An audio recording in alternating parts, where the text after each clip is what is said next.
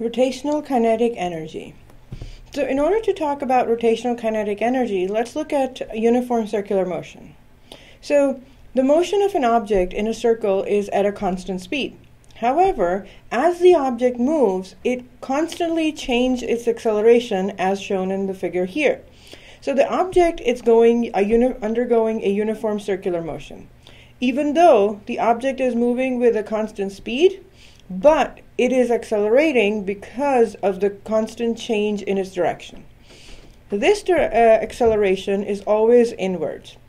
And this acceleration corresponds to a net force acting on the system that is always pointed towards the center of the circle. In general, that is called a centripetal force, or in other words, a center-seeking force. Without this inward force, an object would continue to be going in a straight line as shown here. So if you were to cut an object while it's moving, it will continue to go in a straight line. So a constant force is needed that is directed inwards in order to keep an object going around in a circular path. So now let's talk about what we mean by when we say a rotation of an object. So an object that is rotating is basically going around and around and around. So for an object, a rigid body moves in pure rotation if every point of the body, such as the point P, moves in a circular path. The centers of all of these circles must lie on a common straight line, which we call the axis of rotation. So take a second and look at this animation. Where do you think the axis of rotation for this particular example is? Well, yes, it is actually right in the middle here. And so the axis of rotation is about which point the object appears to rotate.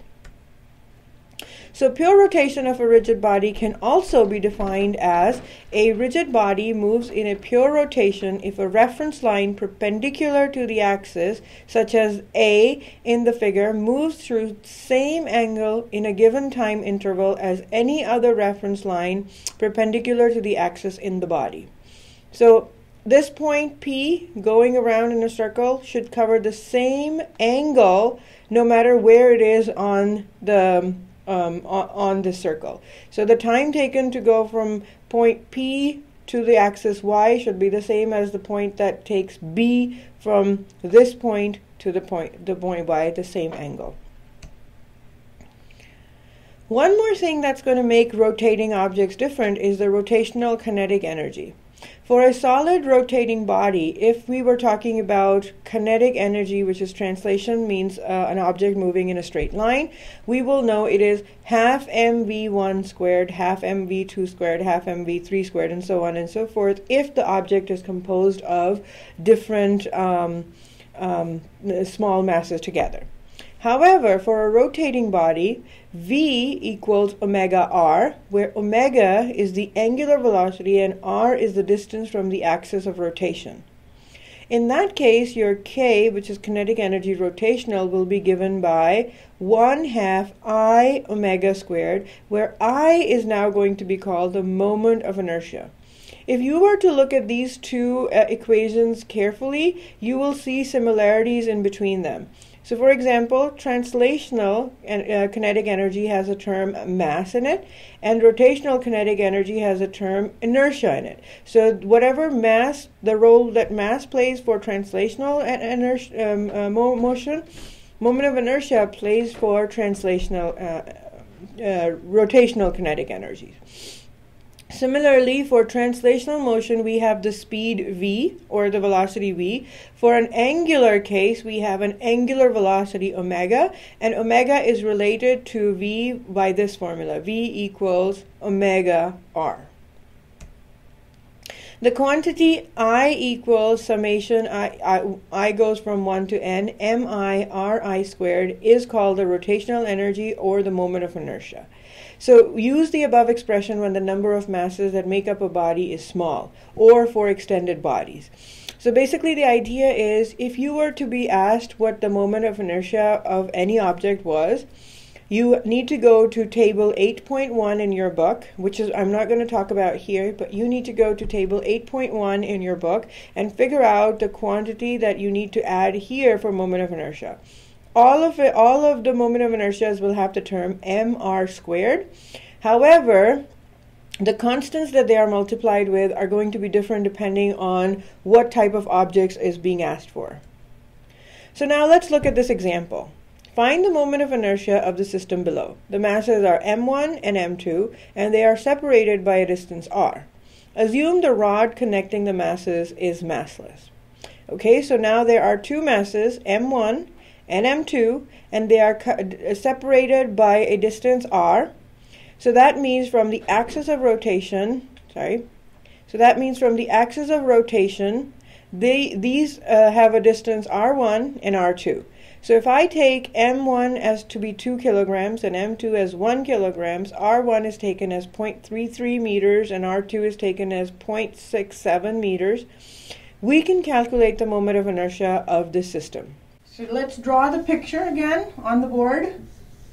We have m1, we have m2, and the radius, the distance in between them is r, and the axis of rotation is given here. I believe it goes that way, sorry. I'm doing that incorrectly. So it's rotating omega, angular velocity, and so these two masses are moving in this plane. So that means from the axis of rotation, r1 will be this one and r2 will be that one. Okay, so if I was to calculate, an m1 given is 2 kilograms for m1, 1 kilogram for m2, and r1 is given to be 0.33 meters and r2 is given as 0.67 meters. So if I was to calculate the moment of inertia will be given by the sum of all the masses and all the r's squared, right? Where the sum is over I. In this case, there are two masses, so I will be from 1 to 2. So now I will have m1 r1 squared plus m2 r2 squared. And all that's left is literally to plug in the numbers and solve for it. So in this case, it will be 2 times 0.33 squared plus 1 times 0.67 squared. And if you plug it into your calculator, I get 0.67 kilograms meters squared for my answer. So if that is, please make sure that that is the correct answer. So that is the answer to part 1. So now for part B. What is the moment of inertia if the axis is moved so that it passes through m1? Well, in that case, what will happen? So for part B, I am going to say that the axis of rotation has moved from there to now being located here. So the omega has now changed from this way to that way, right? So this omega goes away, and now for part B, I have this as an axis of rotation. So that means that for part B, when I write down my I, which is again sum over 1 to 2, mi squared will be m1 r1 squared plus m2 r2 squared. In this case, since the axis of rotation is going through r1, I will not have any r1, but I will have r2. So this means I will have m2 and r2, which is the total length. Now, okay? So let's say if I was to consider that to be 1 meter, right? Since when we split it up, it's 0.33 plus 0.67. So the total R is going to be 1 meter, give or take a little bit. This is going to be 1 kilogram times 1 squared. And my moment of inertia comes out to be 1 kilogram per meter squared.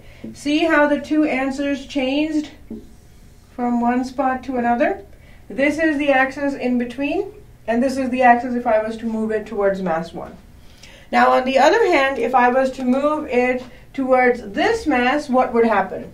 Well, in that case, this R2 will go to 0, and I will be using M1 to do the rest of my calculation. Now let's look at another example.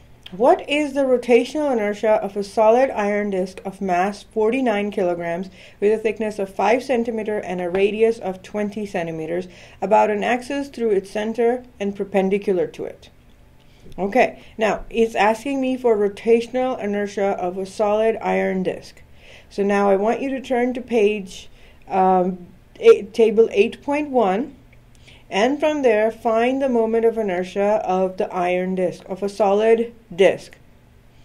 And if you look at it carefully, it is actually equals to 1/2 mr squared. So now what you need to do is put in your mass 49 kilograms here and your radius squared here. But note, this is in centimeters, so you may have to convert it into meters. So then the answer will be 1/2 mr squared, which gives you the answer 0.98 kilograms meter squared.